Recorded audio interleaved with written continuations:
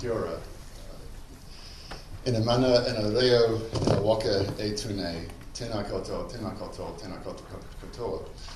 I would start any lecture for students at my university with that statement.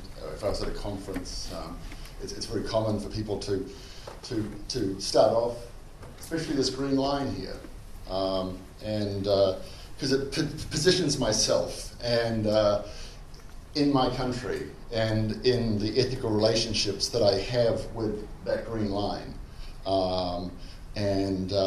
So have we become too ethical? In my country, I think we've conceptualized Maori research ethics, but we haven't operationalized them, just to pick up on the last person. And I think Canada does it better. And sort of no one today has really sort of highlighted TPS2, and I think it's the way to go.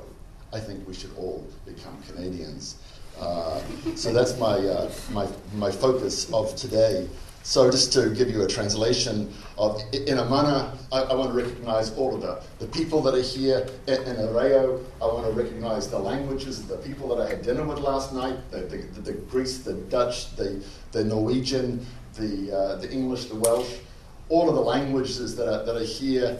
And the next line really works, especially in New Zealand, in a waka. It basically sort of says, I want to recognize the canoes that brought you here to New Zealand. And I want to say that everybody probably, if you were in New Zealand with me right now, came on a canoe of some kind, that you came from somewhere else. Because the next line, A to an A, actually says something quite different. It also recognizes to those who were here before all of us arrived. Tangata whenua. Tangata meaning people, whenua meaning land. Tangata whenua, people of the land, First Nation. Tēnā koutou, tēnā koutou, tēnā koutou katoa. Greetings to all. So in a sense, this is an ethical relationship that I have to the people who are actually there before, and it's very different from probably any country that's sitting in this room, other than if you were born in New Zealand and you spent the first 2 years of your life, Rachel, in New Zealand. You're still tangata Pākehā. So I'm Pākehā. I'm not tangata whenua. And this here is based on a treaty that was signed between Queen Victoria and on behalf of Lieutenant Governor Hobson and the chiefs of the Maori, of the 400 chiefs in New Zealand. And the three articles of the Treaty of Waitangi, one in terms of protection, and I want to highlight protection today. So the Queen Victoria was saying that she was going to protect the cultural practices, the protocols, the customs, the language, the people of who were signing this treaty. And then we were going to give participation, and I think participation is the most important of the three, but it's the one that's been trivialized and dropped off. And that participation is that you will have an active relationship with Pākehā, and you will engage in the bounty of New Zealand in terms of housing, education. It doesn't actually say that in the treaty, but that's basically what they're sort of saying. And also, the third article of the Treaty of Waitangi is about a partnership. That when we make a decision about how New Zealand will actually operate, we will do so in a consultative way with the treaty partners, the Crown and Maori, and we will work in good faith. So that was 1840. A lot of promises were made in 1840. And so we'll just jump ahead to 1970, where Linda Tuiawai Smith is saying that research is a dirty word. So a lot of research has gone on, and she's writing in 1999, but she's talking about the 1970s from the vantage point of the colonized position, which I write and choose to privilege. The term research is linked to imperialism and colonialism. The word itself, research, is probably one of the most dirtiest words in the indigenous world's vocabulary. So something about research didn't quite work. Research has been extractive, research has been Eurocentric, research has been on, not with. So research has not been good for Maori. So in terms of that notion of participation, there was something that didn't quite work. So if you look at some stats for New Zealand in the 1970s, you'll see that for Maori males, life expectancy is 61 years. The pension, you get the pension at 60, so you get 1 year of the pension and then that's it. Pākehā, they do a little better, 69, they get 9 years. And for females, it's actually a greater gap between the two. So there's a real disparity in terms of health. And I think that word disparity is something that I want to sort of highlight today. Where Maori have done really well, being facetious here, is in the prison population. The population of Maori is 13%, but you'll see in female, the Maori in prison is for 58% of the prison population, and for males it's 51%. So there's something about the disparity in life chances that didn't actually develop in those years from 1840 to 1970. So we had social movements all over the world.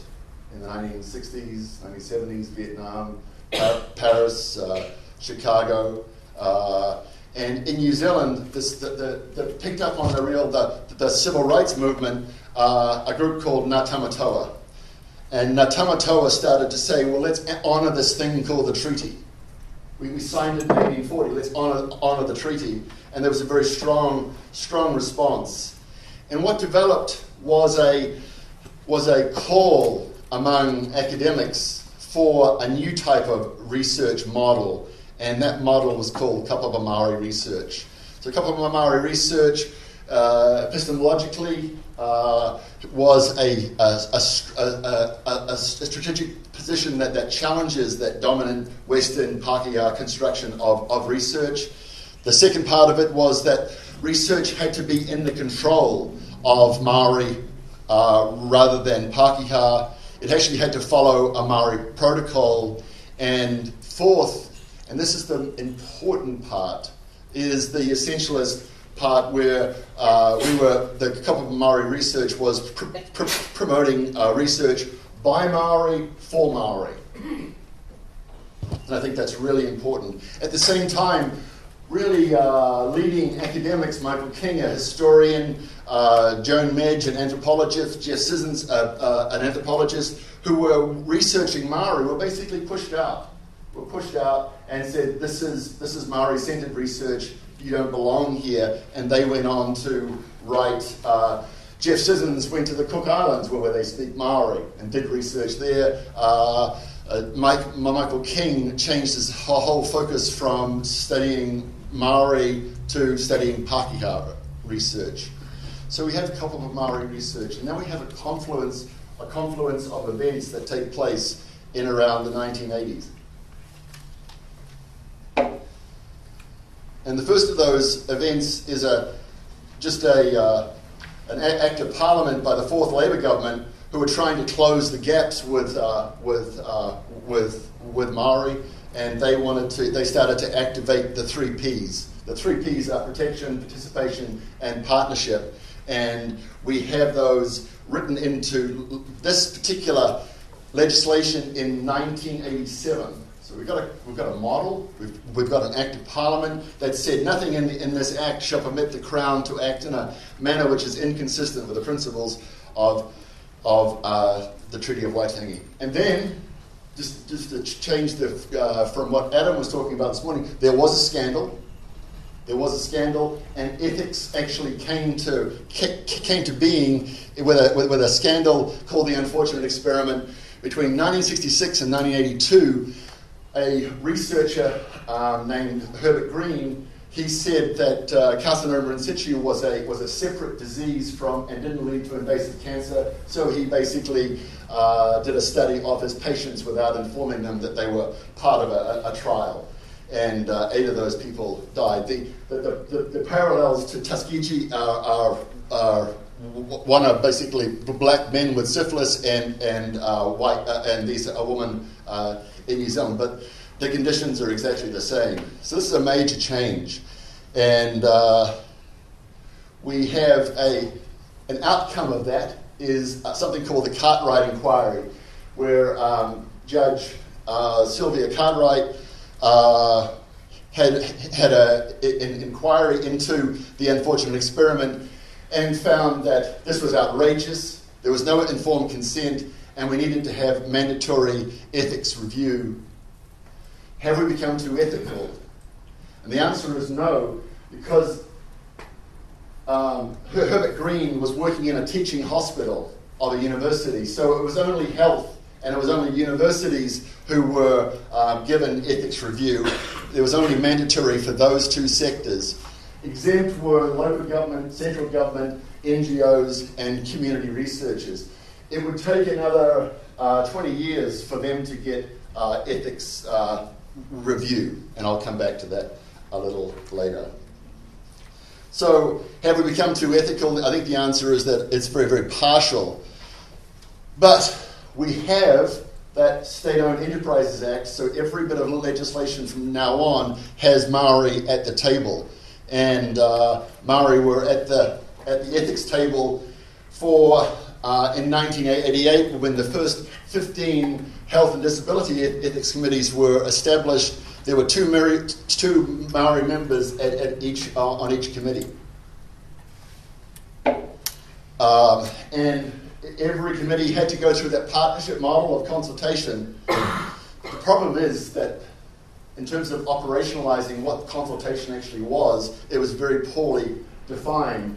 It left it up to the ethics committees themselves to work out whether it was disparity or culture. And here was something that was not operationalized. There was a real lack of fit. And Maui Hudson, writing in 2009, looking back, is basically saying that while Maori values are acknowledged on these ethics committees, they are not yet given equal weight in ethical deliberations. So I'm on these ethics committees. I've been on ethics committees for too long. So my background is I joined an ethics committee in 1995 because I went to an ethics committee for the first time. I'd been to the University of California and I hadn't gone through ethics review, but I went to Massey University in New Zealand, my first job, and I was doing some research, and the local bishop said, well, this ethnography stuff, it's just journalism. And I I kind of like bought the company after that. I joined it, and I didn't know that would become my life's work. I was trying to sort qualitative research out. So I was a member of that university's ethics committee. I became the deputy chair of that committee. And then 4 or 5 years later, I worked out that health was where the power was, so I moved over to a health and disability ethics committee when there were 15 regional health and disability ethics committees in New Zealand. The government restructured ethics committees away from the patient in 1988. In 2004, the focus was on the researcher, how to make this review system better for the researcher. In 2004, and the Minister of Health appointed me the chair of the multi-region ethics committee in New Zealand, and deemed me an ethicist, so it's kind of cool. So I sort of got laid on hands. So and I served on that committee till 2009, and then I hopped off the committee, and then I was looking for something else to do. So in about 2011, I started to form my own ethics committee. It's called the New Zealand Ethics Committee. It's a great name. New Zealand Ethics Committee, and it basically serves local government, central government, NGOs, and community researchers. And as of this morning, we've done 50 applications this year. So this whole time, I'm having to deal with this thing called Maori consultation, and I started in 1995. I wrote an article in 1999. Didn't have the guts to publish it. But then in 2002 I did, and it was called Pākehā paralysis. And basically I was arguing that when it came to researching the general population of New Zealand, Pākehā were totally paralysed. They didn't know what to do with if you were non-Maori. And so I want to talk about how it is to research intra-country cultures, and where non-Maori don't know how to sort of do research when that's involving Maori. So comparable Maori research, I'm arguing, basically preaches to the choir. If you're Maori and you're doing Maori research for for Maori, by Maori, the consultation process is quite straightforward. What's not straightforward is the general population. How do you consult? What does it mean to consult? And what broke the camel's back was I went to help a postgraduate students who were doing mock ethics applications, and I noticed that over and over again they were deliberately excluding Maori from their sample, and I asked them why, and they basically sort of said that they didn't have the wherewithal, they didn't have the cultural capacity to study and to actually bring Maori into their projects. So there was a lot of self-censorship going on. So when you look at the university policies on there's 7 or 8 universities in New Zealand, when you look at their ethics policies collectively, it's very clear that Maori consultation is essential when research involves Maori communities or issues. Yet what happens when research is not focused on a Maori issue or Maori communities?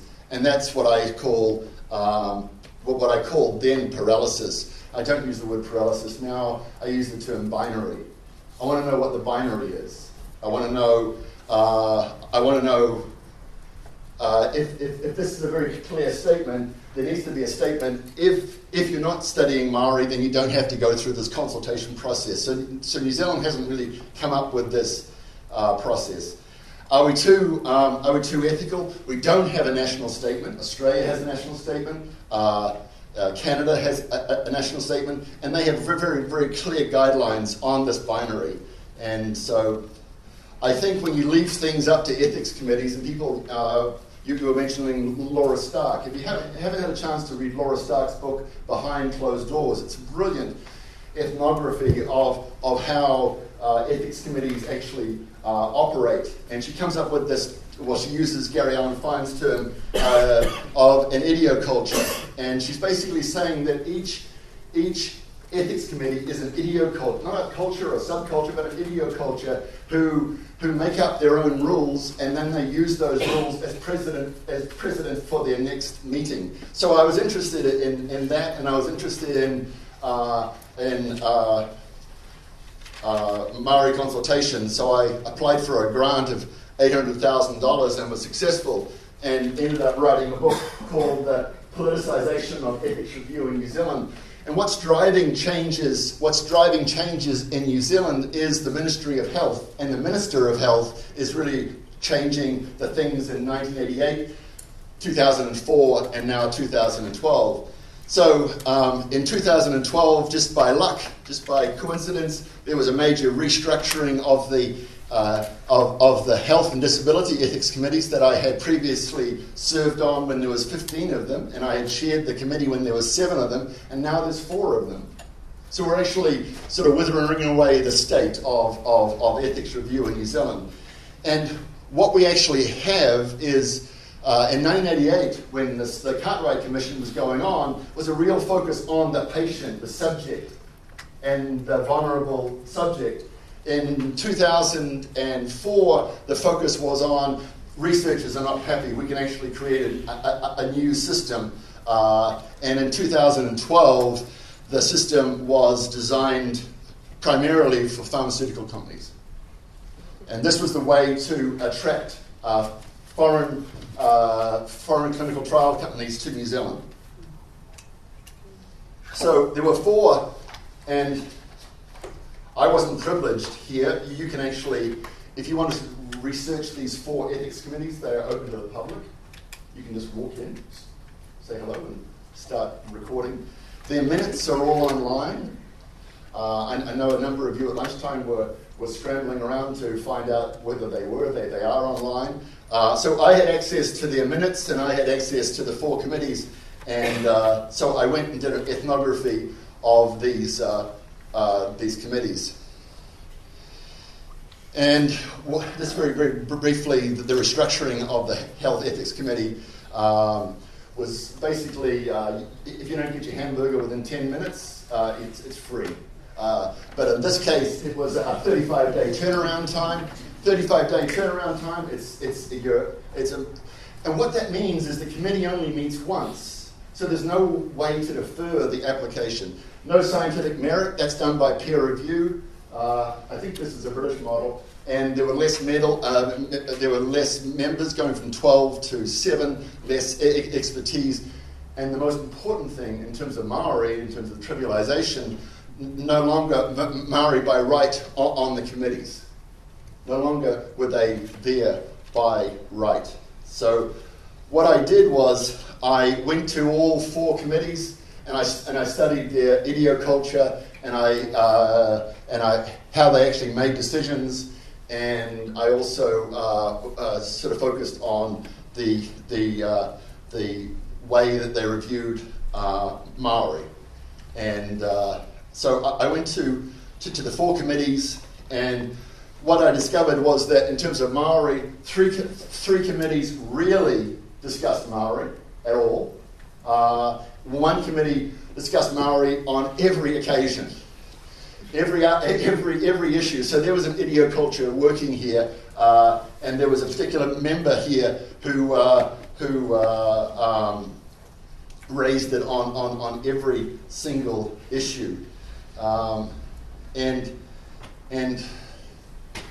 so that was interesting. And then it took about 2 months to get the minutes up online.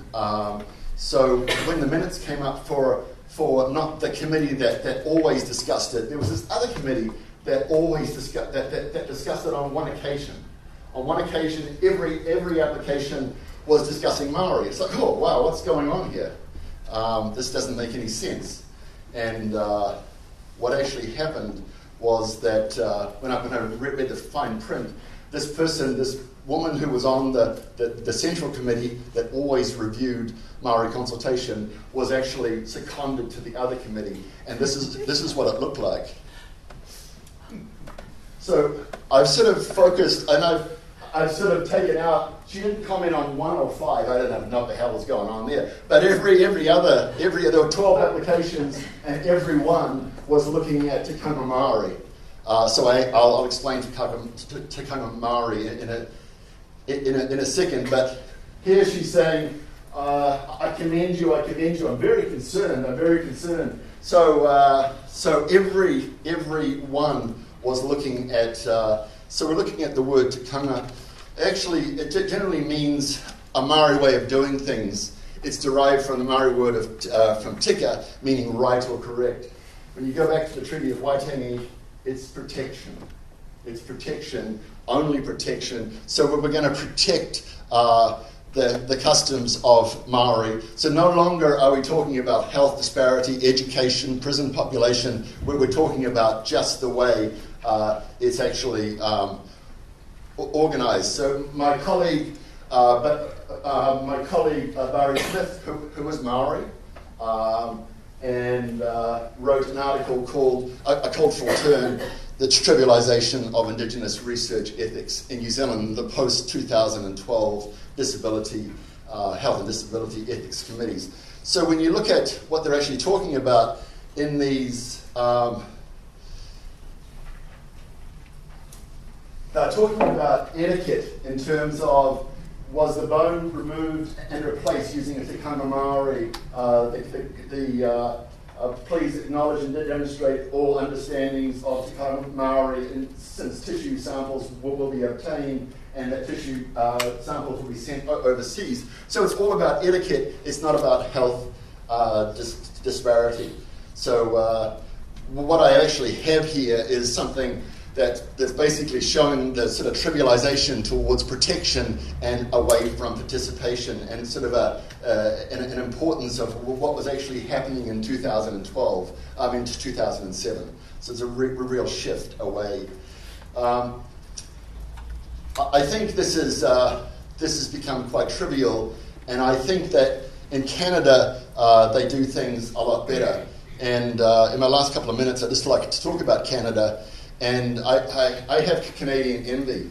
I just think that this code of ethics, the TCPS2, the Canadian Tri-Council policy, especially Chapter 10 on qualitative research, there's nothing better than that. And it was written by Will van der Hunard, I think, who was quoted somewhere along the lines this morning. And And chapter 9 is on Indigenous research. So we wrote about 3 articles on Canada, but I just wanted to sort of show you that in New Zealand there's an expectation that all research has to go through a consultation process, but we're not too sure what that process is. And I've been on an ethics committee for too long perhaps. But in Canada, the answer is, do you have to go through ethics review? Do you have to go through Indigenous consultation? And the answer is often no. So here are four cases where you must go through consultation in New Zealand, but the answer is no in Canada.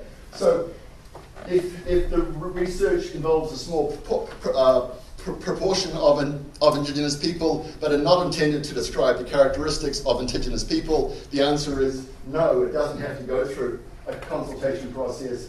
And if you're interviewing a sample of Indigenous people where the results are not attributable to the communities which they may identify, the answer is no. But the answer to be of yes is where there's a formal governance structure, or the next two are when the research involving a sizable proportion of the community is Indigenous people, is intended or anticipated, or even if you're not doing research that's going to be focused on Indigenous people, but there's a sizable proportion of the population, the answer is yes. So in a sense, I think they've got the binary right. And it's the binary that was never operationalized by Maori that led me in frustration back in 2002 to put my head above the parapet and say, hey, we're paralyzed here. But we are working with the Minister of Health at the moment to make some changes here. So I'm about to, this is my last slide. Okay. Have we become too ethical? What do you mean by ethical? I think this morning we've been talking about research governance, about research ethics, about ethics in practice. We haven't talked about ethics in practice. We talked about situational ethics. But I really think that what could be really useful is to have very clear, and also I've mentioned idioculture. What could be really useful would be to have clear policies for ethics committees to follow and make the review process more predictable and more engaging for both the ethics committees and for the researchers. So I think we have a long way to go. And I just like to sort of end by saying that I wanted to create the New Zealand Ethics Committee as the most powerless ethics committee in the world. As a sociologist, it's completely powerless. And you're most welcome to come and study us at the English Department. Thank you very much.